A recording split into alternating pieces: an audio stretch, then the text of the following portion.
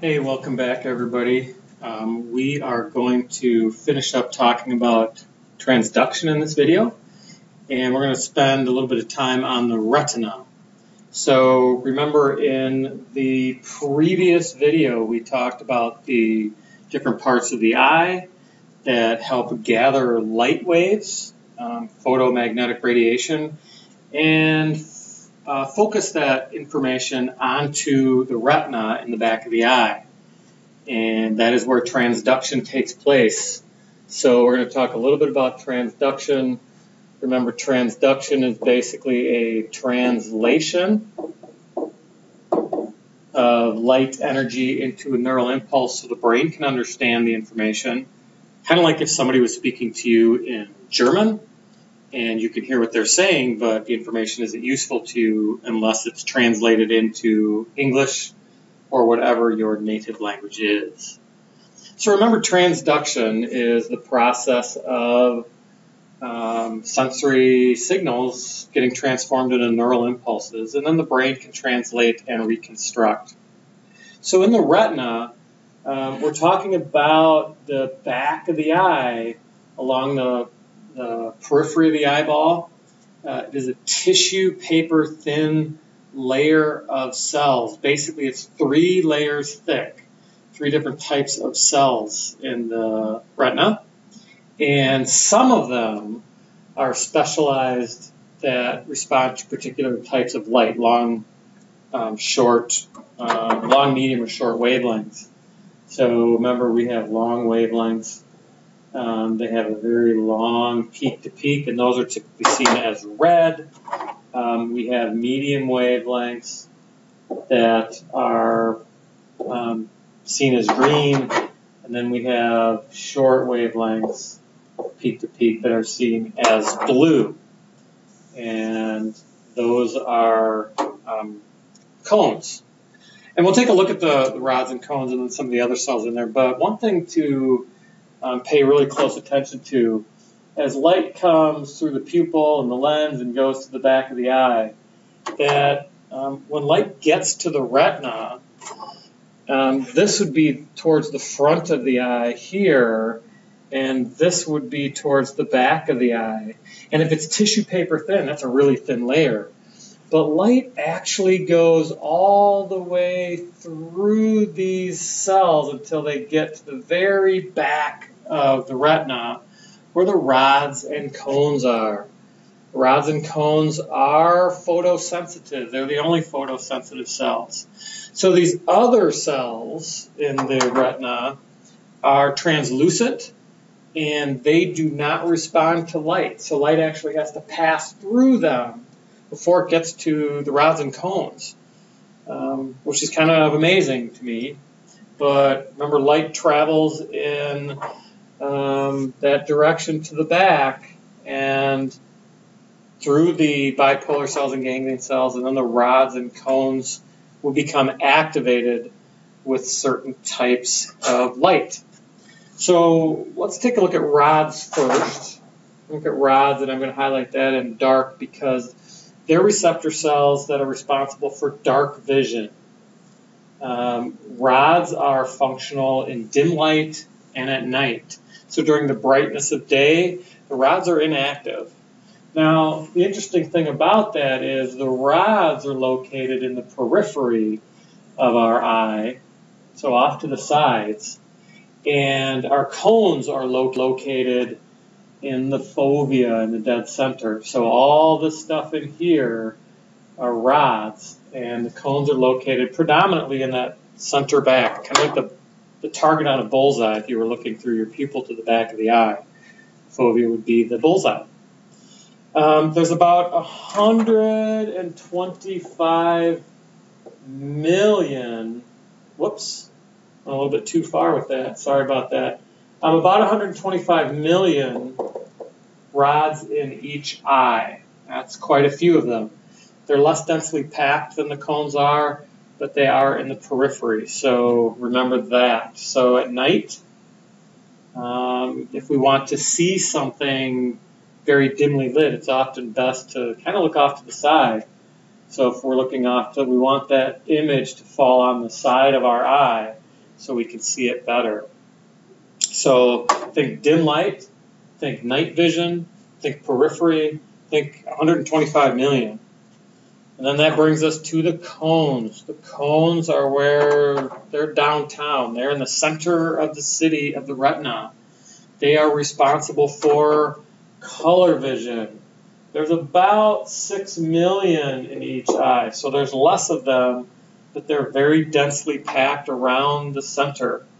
Because they're so densely packed, when we're looking straight at something, we can see the best detail, the fine images of something. That's called visual acuity. And we need a lot of light to function here. So these cones function in the daytime, and they don't function at night, really. So when you wake up in the middle of the night, you may be able to see and walk around your room or the house or wherever you live, because your rods are functioning. But you don't see color at night. So by the light of a full moon, it's really difficult to tell the difference between blues and reds and purples and greens because your cones are not functioning. So when you think of cones, think center, think color, and think detail, and about 6 million of those.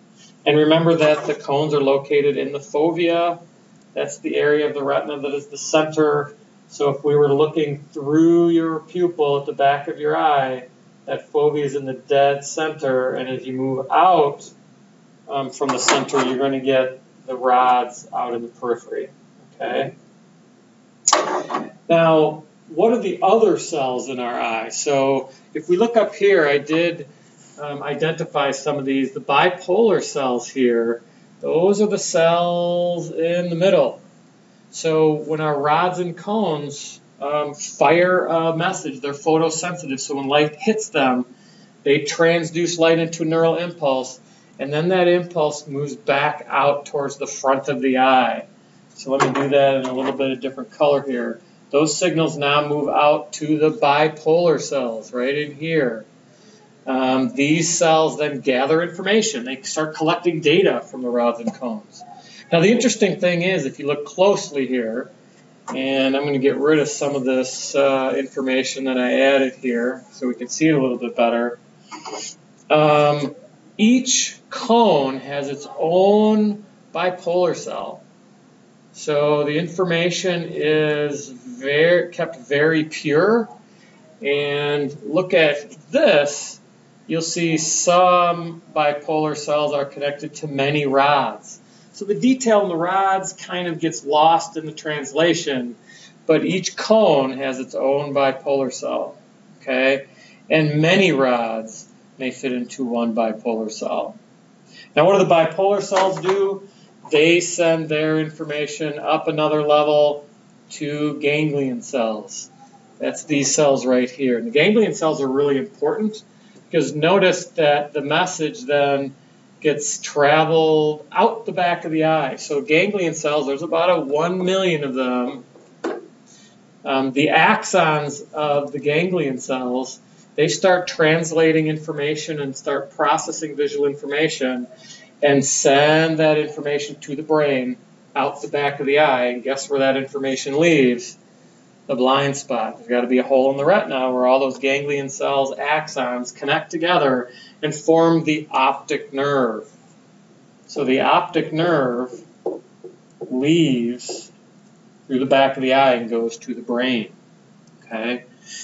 Now, an interesting part is also the optic chiasm or chiasm. That's where the optic nerve actually crosses over because information from each eye travels to both sides of the brain. And this is pretty easy to remember if you look at fields of vision. So if we look at this chart here, your right field of vision is on the right side of your head, and your left field of vision is over here. Now, information travels to both sides of the eye, but notice over here, information that travels to the left side of each retina, including the left side of the fovea, stays and is processed on the left side. So left side of the eye goes to the left side of the brain. and information that goes to the right side of the eye actually travels to the right side of the brain. Okay? Now, where that information crosses over from each eye is called the optic chiasm, which I think is Latin for crossover, chiasm, if I'm not mistaken. And that means, if you notice that information from the right side of the eye goes to the left side of, right field of vision goes to the left side of the eye, left field of vision actually travels to the right side of the eye. And that's if we're just staring straight ahead, but we usually scan back and forth, so information from our whole field of vision probably travels to both sides of the brain. And then information actually travels to the thalamus, and it travels to the LGN, or the lateral geniculate nucleus. And from there, every spot on the retina travels to a corresponding spot in our primary visual cortex, which is the occipital lobe.